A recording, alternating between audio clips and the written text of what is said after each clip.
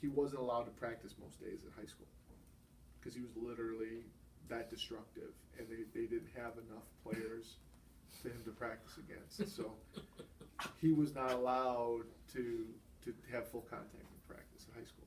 He was that intense and that ahead of his time back then.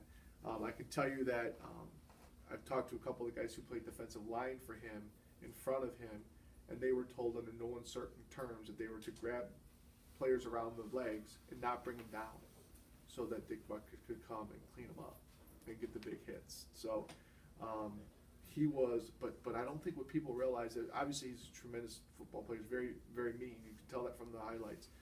But he was a tremendous athlete. I mean, tremendous athlete. To drop in coverage and to make the plays that he was able to make at his size. He was a very big linebacker for his day.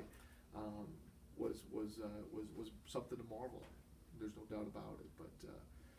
But yeah, he was an intense, ferocious football player. I mean,